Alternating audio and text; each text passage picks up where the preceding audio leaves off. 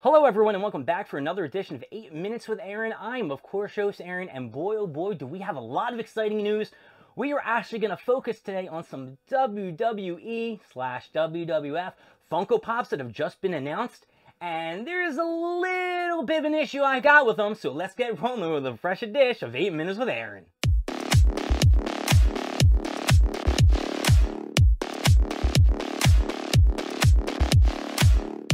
Now, of course, you're sitting here looking at me and saying, hey, wait a second.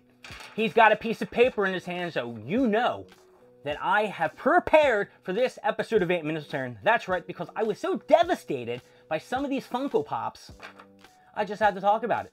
So let's start off with the big news. Today, the Chopper and the Chopper Chase Metallic was released on Funko Shop Europe.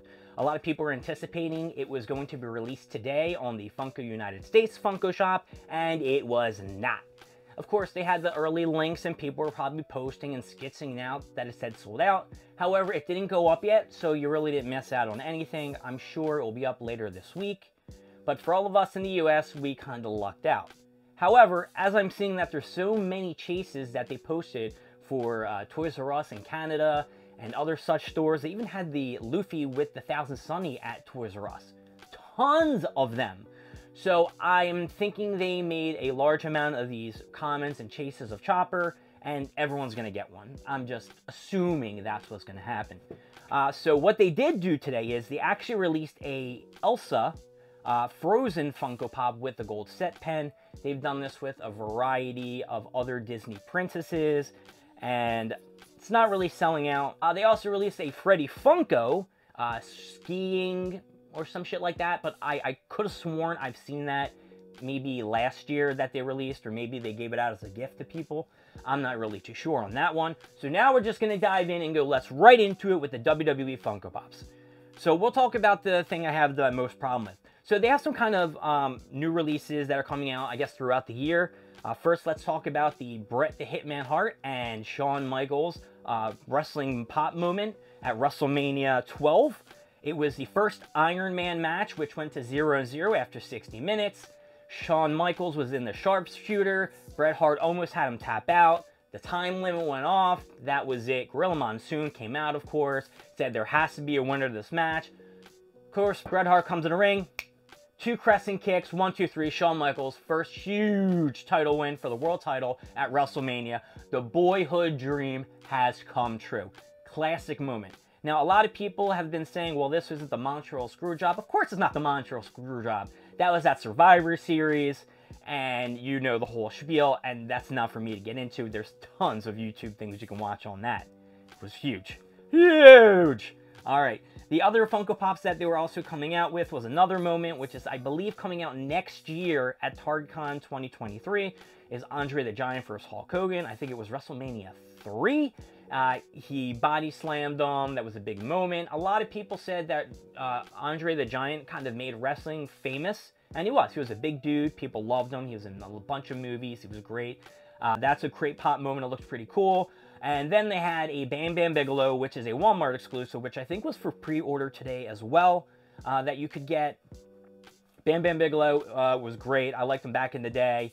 I really didn't watch more of his stuff after he left WWE. I think he got sick. I'm not sure, what happened with him there. I didn't really follow it. And on the back of the Bam Bam Bigelow, they did show other Funko Pops that are coming out for the series, such as Jerry the King Lawler. They have a Matt Riddle. They have a Dusty Rhodes. I believe the Dusty Rhodes already came out, though. They have a Randy Orton that may have come out. I'm just trying to see here. I really can't see what it is. I know they're coming out with Rhea Ripley, and I can't read the name on this. Man, that's really... Oh, Ricky the Dragon Steamboat. Okay. I knew the garb looked good, but I didn't want to say it was Tatanka or anything like that. I saw the headdress, so Tatanka usually came out in a headdress, too. So, yeah, that's cool. Yeah, that looks really cool. Ricky the Dragon Steamboat looks banging. Maybe out of all of these, that's the one I'm going to get. And the problem that I had, which we were going to discuss, is the pop moment of Undertaker and Paul Bearer, WrestleMania 9. Now, I looked online just to verify that I knew my Roman numerals, that X1 is 11 and 1X is 9. So I wasn't going to make a mistake, and I wasn't going to get, flamed for this. I went on Twitter and I read Funko Finders and the Diz guy, and because they're usually two I really follow. And I'm looking in the comments for everything that has posted this Undertaker moment with Paul Bearer. And nobody commented on how they effed up on this Funko Pop. Now, they did release a couple months back a Undertaker with the casket as a GameStop exclusive. And what I think they did, and I'm 100% sure on this because I just have to be, they just took the figure, duplicated it, and threw him in the box. They didn't even look for the accuracy of the Undertaker's attire.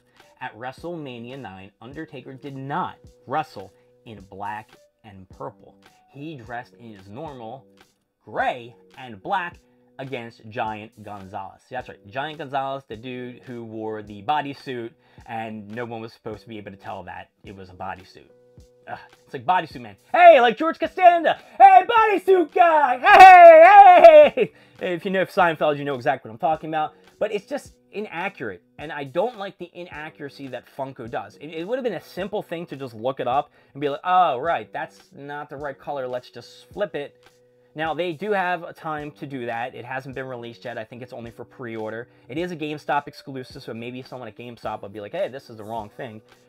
But as of now, I haven't seen anything about changes. However, they did mess up on the skateboard that they released for Kakashi, because they misspelled his name, Hatake Kakashi. They put an I. So possibly, you know, it could be fixed in all retrospect. But as of right now, I'm really not happy with the fact they didn't even do the research. And if you go back to WrestleMania 9, it was actually a pretty good match. Granted, you know, Giant Gonzalez wasn't the greatest of all fighters and shit like that, or wrestlers, I should say. Undertaker's pimp, and it's a WrestleMania match for his undefeated streak. Now we get to the part that I know you're all waiting for, the ups and the downs. Alright, first let's hit that Elsa. Elsa, you are getting a down. I didn't watch Frozen. Your song got stuck in everybody's head, and everyone was telling me to let it go. I could not let it go. Alright, the next one we're going to talk about is Bam Bam Bigelow. He's looking husky. I did like Bam Bam Bigelow. Love the headbutt from the top rope. You're getting it up. That's right, Bam Bam. You're getting up. Don't forget, that is a Walmart exclusive, and I'm not sure. Does it glow in the dark? It actually might glow in the dark, so that's even pimper. That means the flames on his chest glow. And then we have the Andre the Giant and Hulk Hogan moment. That does look pimp. I'm not a huge fan of Hulk Hogan. I never really was a fan of him. But I know my boy Justin loves his, I am a real American. Fight for your right like every man. I am a real American. You're getting it up. Let's continue on.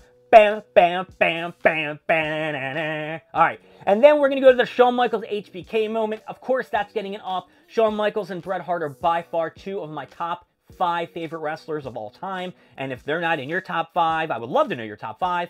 And I did like the Iron Man match, first of the kind. Love the ending. SummerSlam, didn't like the Montreal Screwjob, but that's not what we're talking about. And then we're going to get to the Undertaker and Paul Bearer thing.